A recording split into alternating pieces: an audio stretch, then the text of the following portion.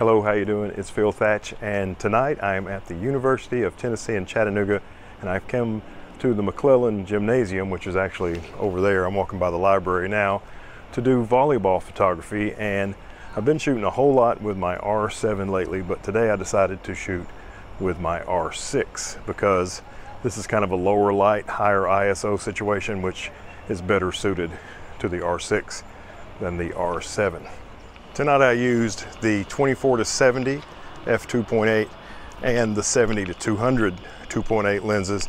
I shot at 1/800th of a second, wide open, 2.8, and automatic ISO, which kind of hung around anywhere from 2500 to 6400 ISO. So let's take a look at some of these shots. Here are the volleyball pictures. I thought it was really difficult to do volleyball because a lot of times there is too much traffic and it's hard to get a clear shot of where the action is. But on this shot, I was able to get a clear shot of number 25 as she is setting the ball using the 24-70 at 54 millimeters, 1/800th of a second, wide open at 2.8, and the ISO is 3200. And you can see all of those settings up here in the top left. Here's another shot, and number 25 is setting the ball again. This is a 38 millimeter shot with the 24-70, and UTC, the team I'm actually trying to photograph, is in the gray jerseys, and I found out that if I spent a lot of time on the same side of the court with the team I was trying to photograph, I ended up getting a lot of pictures without their face in the shot, which I didn't really like. This particular shot do have this girl's face in the shot. It looks 6400 ISO at 1/800th, and that is why I'm using the R6 for this, because it is better able to handle 6400 ISO than the R7. Here's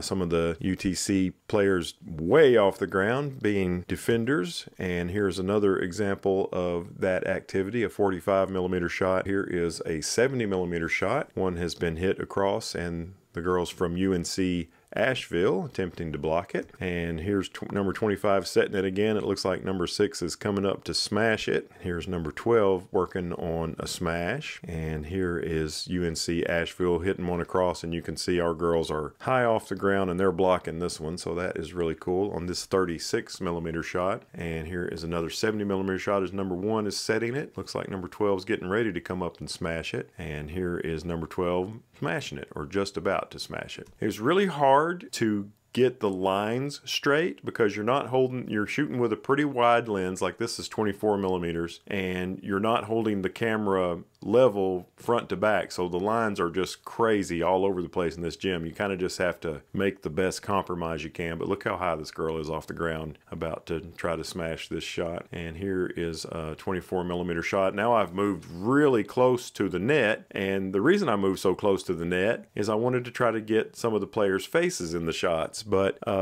sometimes that worked better than others. I've done some college beach volleyball. I do have this girl's face in the shot pretty good on this shot she's making, this 52 millimeter shot, and there's much less players, so there's less chance of somebody getting in the way of your shot when there's just 2 players instead of many more like there is in team volleyball. Here is another UTC player about to send one back across the net, and here is number 8 just about to smash it, but the ball's not on the screen. That is kind of a fail on my part. I do have a shot later in this sequence with the ball on the screen, but it just didn't look as good. The body position I thought was better in this shot, even though the ball is not on the screen. Here is another UTC player fielding one 38 millimeter shot, and now she's about to hit it across the net, another 35 millimeter shot. And I really would have liked to have been at a little bit faster shutter speed than 1/800th. It almost makes me wish I had bought the 28-70 f2, because I could have gotten a lot more shutter speed without bringing my ISO up too high with that lens. High action shot. The UNC Asheville players trying to hit it across, and we have defenders in position. Now one of our girls is doing the exact same thing, about to hit it towards the UNC defenders. UNC Asheville, another similar shot, and yet another one. And now I have switched. I'm still using the 24-70, but I've gone to the UNC Asheville side of the net, and I'm trying to shoot through the net so I can see our players' faces more. And that was very difficult because a lot of times the UNC Asheville player would be closer and the camera might focus on her because of that, or the camera might focus on the net. But sometimes I was able to shoot through the net and get some pretty cool shots shooting through the net, still with the 24-70 here, and another 24-70 shot shooting through the net. Remember, I'm trying to concentrate on the UTC players in the gray jerseys with the blue on the side. And here's one of the better ones. This is the first shot where I've switched to using the 70-200, and I've scooted way back, and of course that brings on more problems because now you've got more people that could be in your way. But every once in a while I would get a shot like this where there's clear focus on her face as the UTC player is up in the air and hitting the ball over the net, and that's really what I was trying to capture. Here's another similar shot. I think the focus is actually on the net, but it's not so bad that you can still see her face pretty clear, so we'll let that one slide on this 79mm shot. Here's another. I think the focus is more on their face in this one, another 79mm shot. And here is another one. Lots of through the net, try to get focus on the UTC players in this section. And here's another shot of that same variety. I'm using the 70-200, but this shot's only 70mm. And this is a style of shot that I wish I had gotten more of, kind of a post-play celebratory shot. And with the 70-200, you could almost make a portrait of this sort of a thing. This is a 200mm shot. And now I'm back on the same side of the net as our players, but I'm still using the 70-200. I was thinking that I would try to get some more up close type of shots, and I'm not sure if it worked out all that great because the player's way off the ground, but you can't really tell it because I don't have a wide enough angle on this shot. Here's another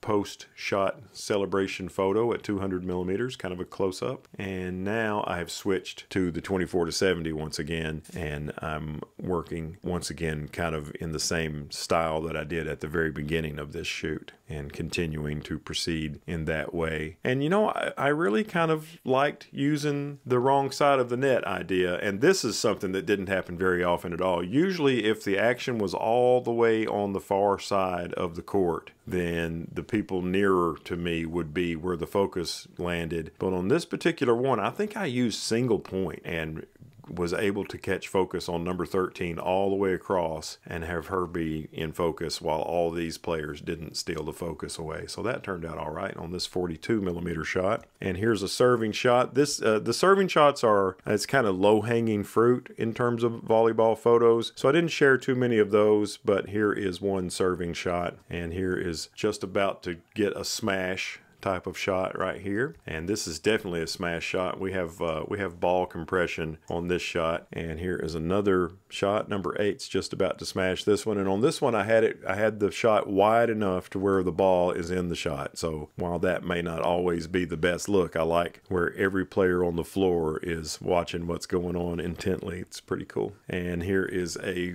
post-shot victory celebration that they do, and they will come and kind of all visit for just a second, whether they win or lose the point, which I think is kind of interesting team building there. Wow, look how high she is off the ground getting ready for this smash. And now UTC has won. They played 5 games, and the first team to win 3 wins the match, and UTC won 3 of the first 4, and this was the celebration right when they won the match. And there's an NFL player named Terrell Owens. He was a wide receiver for a long time. I think he's in the Hall of Fame, but he went to UTC and he was at the match. So after it was over, Terrell Owens, or T.O., posed with the volleyball team. All right, thanks for joining me from right here at the University of Tennessee in Chattanooga and the McClellan Gymnasium. I hope you enjoyed it. Give me a thumbs up, subscribe, hit the bell, and all that stuff. As always, I look forward to seeing you in the next one. Bye-bye.